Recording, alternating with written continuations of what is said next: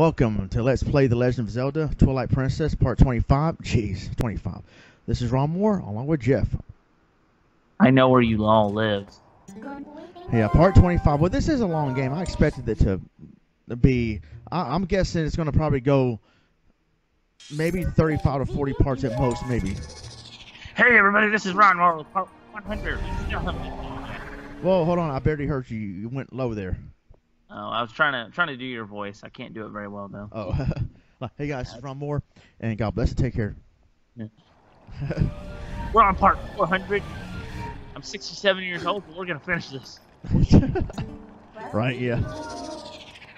That's how long it's taken my Oracle seasons for a while. I'm still on Part 11, working on Part 11. Really?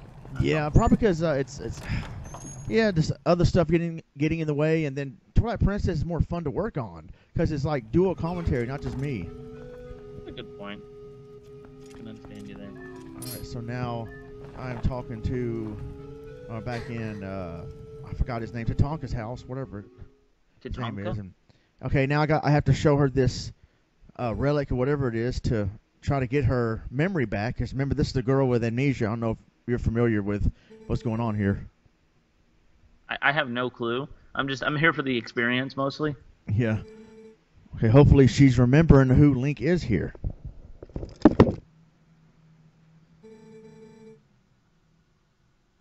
I wonder if they actually like have some kind of science division and they just clone Links. Like they just have vats of Links waiting. Wait a minute. She remembers. Finally. Jeez. He looks more girlish than usual. Yeah. In this moment. Your horse is just like, whatever, I just... Yeah, he's like, and she's like, yay! She remembers. Quit horsing around. Oh, snap. Looks like they're about to fall in love. Isn't he supposed to be in love with Zelda? I think so. Yeah, what's going on there? I thought he wanted to bone Zelda. It doesn't seem right. Oh my god, what the hell is that thing? That's Mr. Miyagi as a Goron. I forgot about Gorons. They're creepy. Go back to your own land. Yeah. We're gonna build a wall to keep the Gorons out. Yeah.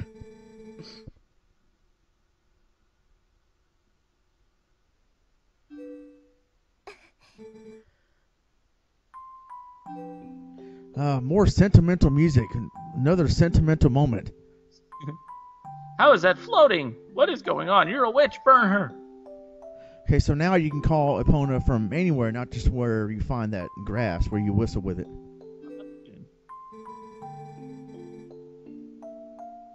Well, I'm sorry to tell you, lady, I was actually going to go do stuff with the princess. You know, she promised a little more than what you could promise, if you know what I mean. Wait. Yeah, you're just a farm girl. She's a princess. Then again, it could be a plot twist where the guy falls for the servant rather than the princess or the queen. Good point. Darn confusing games. They all confuse me. Yeah.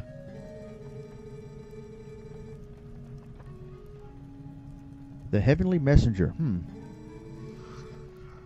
Is that ISIS? Is that what we're talking about? Oops. Now the NSA is listening. Yeah. Hey, we got another Jeff over here. All right. What's he talking about this time? Well, he mentions ISIS for 1 minute, and then that's it. Yeah. It's Tatanka.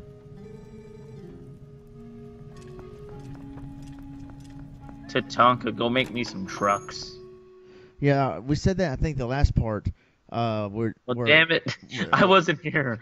No, one of the wrestling commentators, there was a wrestler named Tatanka, and Bobby Heenan goes, you know, when I was a kid, no, someone else had said that, Rod Bartley from Raw from 1993. He goes, yeah, I loved his toys when I was a kid. Like, what are you talking about? The Tatanka toys. Like, no, that's Tonka. Wow. You talk a big game. I fail.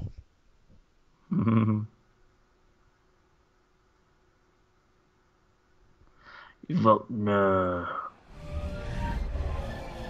Back to Hyrule Field. I Hyrule told Tibbs this. everybody's playing, and including Tibbs, and talk about Breath of the Wild. I'm over here playing Twilight Princess. Playing. Oh God. Damn it! That boy wants me again. I don't like when you ride on my back. Yeah. All right, and this is where we. Whoa! What are you doing, you idiot? This is where we had that famous joust battle with one of the big sweat hogs. This reminds me a lot of Metal Gear Solid 5 right now. Calling up D-Horse. They ripped off Legend of Zelda. Yeah. We get to hear the awesome night music again. Of course. Perfect. Stop hitting it with your spurs. It's too much on a horse. Yeah. Whoa! As the game loaded right there for a second. I know, that was weird. It's so inferior. Nintendo doesn't know what to do anymore. Yeah. Whoa! You're on fire. You know, I mean, this game is big. I cannot imagine how big Breath of the Wild is. Actually, I think it's only like 4 gigs. I don't know. Tibbs will know that. I have to double check on that, but the cartridges don't hold very much actually. And I mean, you can download some, but I think it's about 4 gigs. They managed to compress a lot on 4 gigs, which is amazing. Yeah. Well, they had to switch it up. Hey, the Switch is selling great right now, but there's, other than Breath of the Wild, there's not really many games. Yeah. Well, it's just the beginning. I know, but where's your launch titles? You should at least have 5 good, like, really down, awesome launch titles. Here's Mr. Miyagi's wife, Mrs. Miyagi. Oh, very original with the name, Ronnie. Yeah. Yeah, way to go, Captain Obvious. If you use your sword, you can cut stuff. Sorry, now I'm imagining you dressed up like Captain Obvious from the commercial. With a Skid Rogers voice. Yes. Yes. All right, Messenger to the Heavens. I like how they improvise words in red or certain colors when talking about somebody. Guarded the book. The book. The book. You got the Ancient Sky book. A book written in the Ancient Sky language. A crucial word, and it is missing some characters. You're missing some characters. Yeah. Yeah, well, suffering builds character if you don't shut up. Oh, snap. Well, unfortunately, you're like 1,000 miles away from me, yeah. so... Okay. Skywriting. What are you going to... You're going to write, die, Jeff. Yeah. You're going to see it in Illinois. Yes, Illinois. Because you're from Chicago. On. Oh, yeah, we're all from Chicago. Yeah. We all shoot each other. I wish I was a DJ just so I can go to Illinois one night and say, yo, Chicago, make some Illinois. See, I don't mind that. We were going to we've done some home movies in the past, little amateur movies. We wanted to do a suspense thriller called Ellen Noir. That'd be pretty interesting. I remember these wrestlers, Edge and Christian. Sometimes they would go into different towns to get the towns' names wrong. Mm-hmm. It's great. I think they're in Louisville, Kentucky. Yeah. And Christian goes, "It's great to be here with our fans here in Louisville." No, I mean that's how it's pronounced. I say Louisville, but everybody in Kentucky says Louisville. That's not a word. That's you just slurring. I think Jericho was in.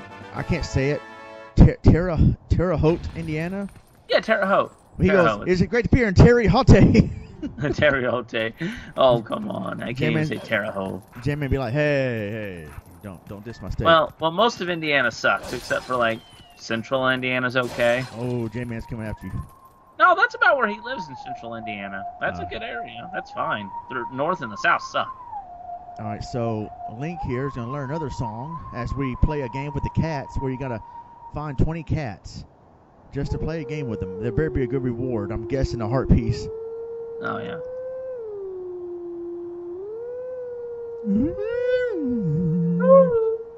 How are you howling? Someone should hack into this game and you can hum the Wolfpack theme. It's a wrestling joke. The NWO Wolfpack theme.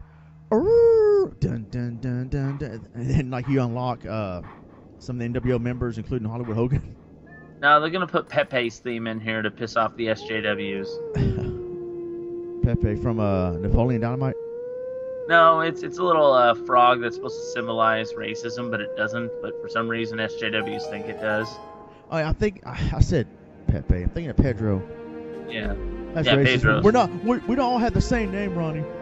Yeah, Ronnie, you live in Texas. I'd be careful with that. Yeah.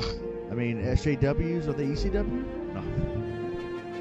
Well, no, I don't know where the SJWs. I know where some of them are. I can give you a list, man. Yeah, well, I might put you on the list. I'm probably already on a list because I'm a white straight male. We're both on the list, man. Yeah. Well, let me be straight with you and tell you that Link is learning another song here. Why do you have a chain on you still? He's when still he's that chain is still chained to him. I know. I don't get it.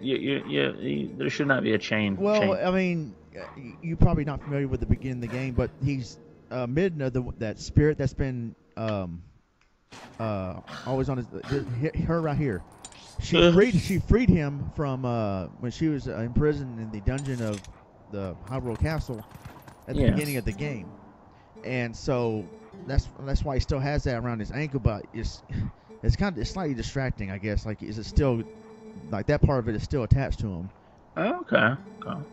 I mean, that's why it's still on. I mean, but for you, you're not familiar with what happened. That's why he has that around his ankle, because he was chained earlier in the beginning of the game. Also, are you talking to a mother effing chicken? Right? Yeah. Colonel Sanders, he got mutated. He got cursed, and if I was that fox, I would probably eat that chicken just right now. Just like, you look good. Well, this is a good fox, or a wolf. Foxy lady. Oh, wait. Oh, third party ad. Oh, nope. There we go. Yep. Google's like, nope, you can't do this. Man, the software must really be sensitive if it did do that, based on my impressions from my mouth. Copyright protected. No, I had a reviewer when he came back to YouTube after he was on Blimp for the longest time, because Blimp was a piece of garbage and closed down. He used to he used to put songs in his reviews a lot to make fun of a point. So he replaced all of it with him singing the song. It's fantastic. Oh yeah. Oh. Well, man. while Link screws around, instead of trying to save Hyrule here, we could talk a little bit more about Blip, because I did use Blip in hopes of generating some revenue, which I did, which is only like $10, but then I only got $7 out of it because of PayPal charges being sent, the check being sent through the mail. I think I made 25, but that was because I had extra posters posting and stuff. But Blip did this thing where they're going to get rid of everybody's account unless they make real money. So I was one of the accounts that got deleted, including Star Soldier and We Got, I think. And I was trying to download all the videos to re-upload on YouTube, and for some reason the NES 25th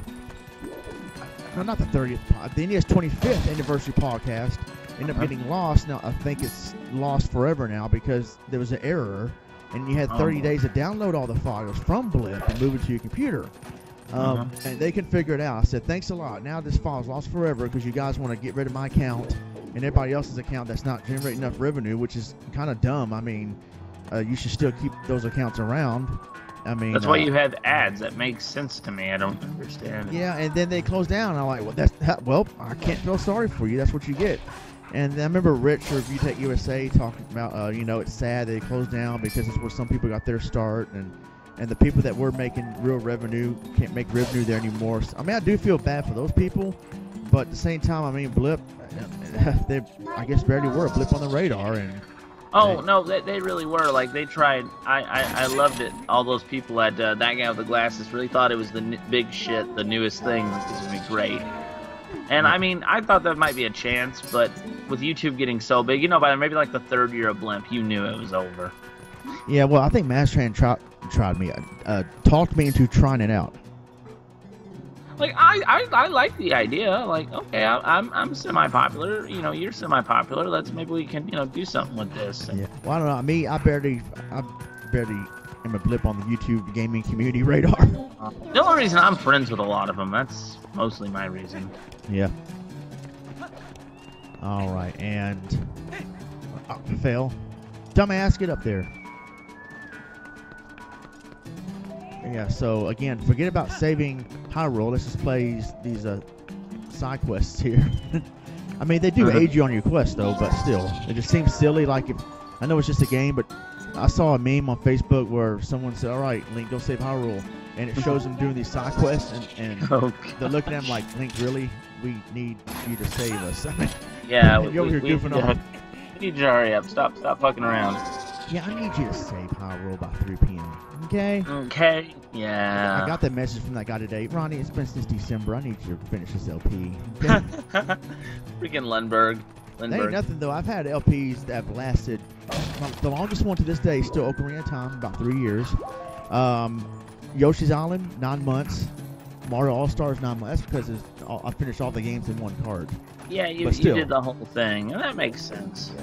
So, I mean, I understand, like, not many people complain, but, like, I've noticed on my own, like, man, sometimes it takes me forever to get certain LPs done, but at least it adds longevity to the channel, so I guess if ain't nothing else. You playing those kind of games, you can still find things to talk about. Like, the only thing I could think of to do a long, like 100 or 200 part long play. This is Jeff with the 105th part of Hearts of Iron 4. Like, yeah, oh, we're really fighting those Nazis. Yeah. You'd be out of, like, this episode 5, you'd be out of things to talk about. I remember years ago, I saw a Let's Play. It says, a game called Mother 3. I think it's like a sequel to Earthbound or something. Yeah, it's Japanese, sequel. Yeah. I didn't watch the whole LP, but I stumbled upon the title of the video. It said Mother 3, Part 83. I'm like, wow. Oh. That's a long game. Either that or he's just really dividing it into different 10 minutes each or something. It might be, it might be like ad bait. It's like, come on. Click on it. You know you want to. Yeah. I don't have ad blocker on just because I don't mind. If I'm watching a channel I like, I'd like to support them with ads.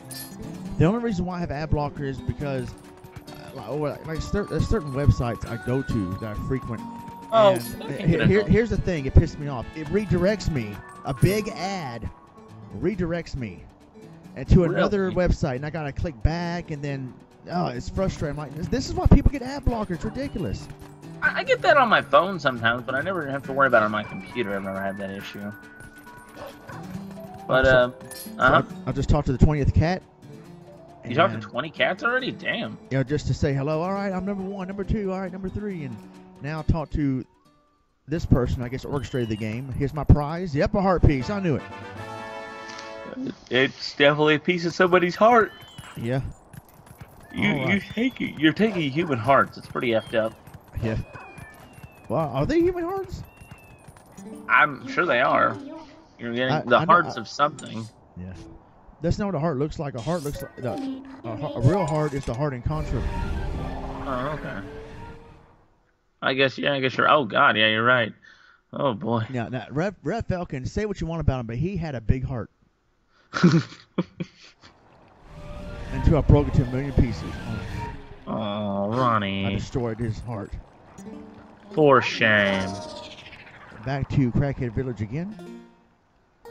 Crackhead Village again. No, Kakariko Village. Oh, okay. For years I thought it was Kakariko Village, because when I was a kid, you try to best to pronounce whatever the heck it is, and then years later you see on YouTube or videos the right way to pronounce it. I mean, I've heard of instead of Magus, it's supposed to be Magus. Magus. It'll always be Magus, though. Like, technically, a lot of people don't like to pronounce the name technically. They want to pronounce it, I guess, the way they grew up pronouncing it. Mm-hmm. Oh, no. Or it'll be Japan. Never gets old. The gaming historian again? The gaming historian. I think Neil wouldn't be very happy you saying that. Yeah. Imagine him just busting out with a video talking bad about me. So there's this loser named Ronmower or Ronblower. No, did you ever get a chance to meet him back when he was first starting out? He's one of the nicer ones still. Oh, cool.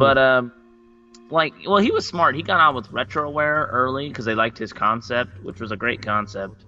You know who else is with Retroware? I think. Who's that? Goemon. Really? Yeah, I think so. That's cool. Along with him. That's the clique with a HVGN in them, right? Yeah. I think Goemon is with them. Yeah. Does the HVGN still do videos? I haven't watched him in a couple years. But not as HVGN. I liked his concept. Like, he's like happy things, and I enjoyed watching his reviews. Yeah, but I think like he explained in a video where in 2013, 2014, it was time to put HVGN to rest for a certain reason. Like, I guess that it ran its course, but he still does reviews as Derek Alexander from a channel, or I think a channel. He changed his channel name to Stop Skeletons from Fighting. So okay. Yeah, he still does great reviews though. But yeah, miss the HVGN. Yeah, I mean, I get it. Angry Video Game Nerd isn't as popular as he used to be, and I get it. But Look, Dominion Rod. All right, I got the power back. the Dominion Rod, if you know what I mean, ladies. Actually, I have no clue what I mean. I don't understand sexual innuendos. His rod has Dominion. Oh. yeah, mine too. Shut up, Beavis. You don't have a Dominion. Shut up, bud. At least I got a rod. You're a Nimrod. Oh. Operation Nimrod. Yeah. All right. So now that we got the power back in the Dominion rod, we're going to use it to see if we can communicate with the sky people or take to the sky or whatever in part 26. Until then, God bless and take care. Give me sky cake.